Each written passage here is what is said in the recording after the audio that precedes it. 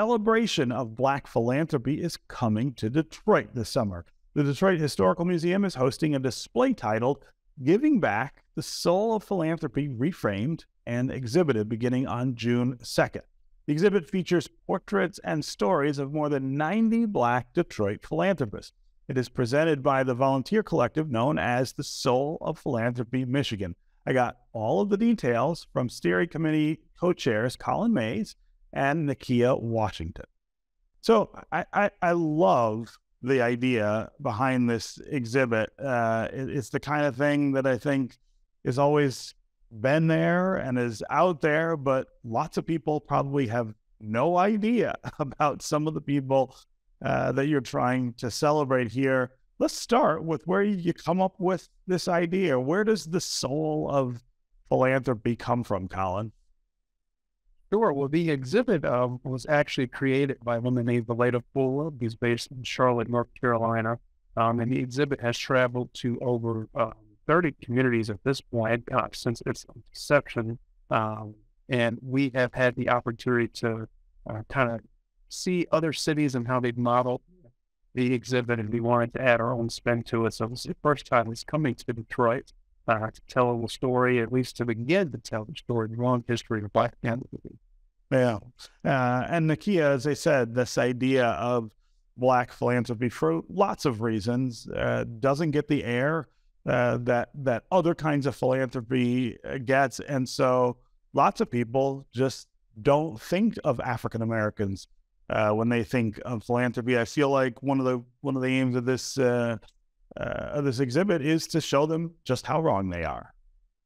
Yeah, that's exactly right, Stephen. I mean, philanthropy really, a lot of us think about it in terms of big names, big dollars, but it really expands beyond treasure into time, talent, testimony. And as Black folks in this country who have been, historically marginalized from gaining capital, we've had to show up in different ways with our philanthropy, and we've done so in really phenomenal ways. But even when we look at dollars, a report by the Kellogg Foundation in 2012 still reported that Black folks per capita were of the most philanthropic racial group in the United States. And then when we look at, volunteer time, even the Lilly School, which is another one of our partners, also reported that the Black folks are more likely to volunteer than other racial groups. So we're showing up with our time, talent, treasure, ties, testimony in so many ways. And we're so excited to celebrate and call out those unheard stories. Yeah. So Collin, one of the other interesting things about this is, of course, the connection between Black philanthropy and the history of discrimination and segregation and things that held African Americans back. The focus for so many of these folks is on erasing inequality. Talk about that nexus and how important that is in our community. So as Kia said, we have historically, as Black Americans, expected philanthropic, not just with dollars, but with time, talent, and treasures, and really just kind of reshaping the narrative of what it means to be a philanthropist. It's not what you may think it is. It's not what you may hear it is. It's everyday action and everyday thought that we put in and report into our communities, which is what we've tried to do with our local component of this exhibit. So it's going to be two parts. We're going to have a full-fledged exhibit, which was created by Valeda, and then we're going to have local content and just focus on those hidden gems or maybe not so hidden gems in Detroit philanthropy. Yeah. So let's talk about some of the folks who people will get to know better in this exhibit. Well, we have 6 key categories that we focused in on. So we have clergy, community champions, education, service organizations, which is really important for Kia and I. Business, of course, there are a lot of great about business people, past and present, and last but certainly not least, the Divine Nine, which both Kia and I are affiliated with. And it's important that we showcase and tell the story, but giving through all of those 6 various sectors. Yeah. Nikia, it's important, I think, that this is at the Detroit Historical Museum, which is a place that, of course, we've struggled for a long time to be more inclusive, to feature more about African Americans in our community. I feel like this is kind of a milestone. This is a milestone, and it's, I started my journey of Black philanthropy study and research at the Charles Wright Museum, and we were partnering at that time back in 2016 to tell the story of the Detroit 67 rebellion. And so it's,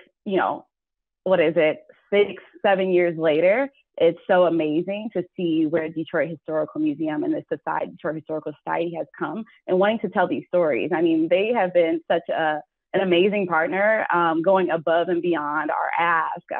This comes in, after a number of exhibits that they've done to showcase Black business owners that they just had and entrepreneurs.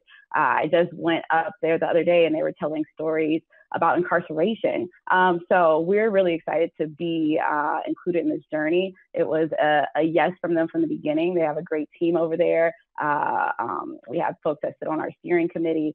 So we are really excited to be along with them on this journey of further inclusion and connecting with Detroiters in a deeper way. Yeah.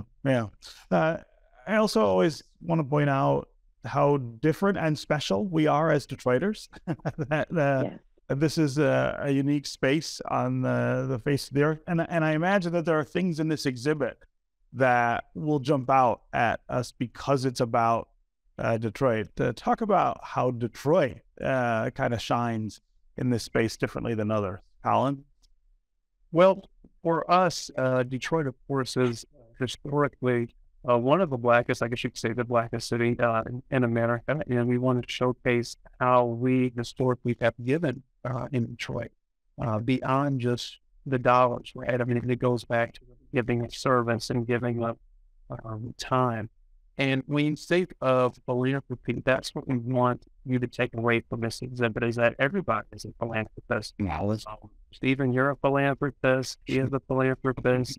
I'm a philanthropist. Everybody watching is a philanthropist. And we want them to have that takeaway once they leave the exhibit and once the summit concludes, because it's going to be a big party, Stephen. So you got to come out and celebrate. Yes, I absolutely will. Okay, so congratulations on putting all of this together and bringing it to us at the Detroit Historical Museum. Talk quickly, Nikia, about how people can get involved and come see it.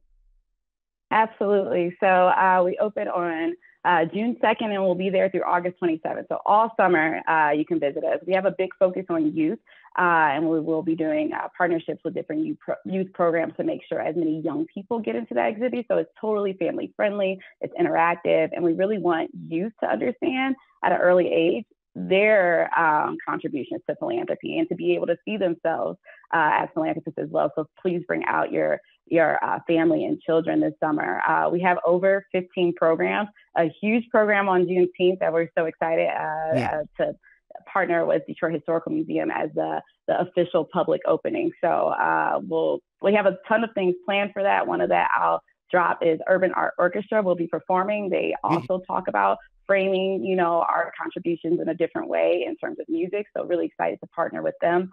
But other than that, we would invite you all to go to tsopmichigan.org, click Get Updates, so you stay in the loop about all of our programs. And then also the button right above that is Donate. We are in our crowdfunding portion of this to continue not just our efforts in Detroit this summer, but thinking about where does this go after the exhibits here. This is a continued conversation. So we invite folks to come out, celebrate with us, stay updated, and give where you can.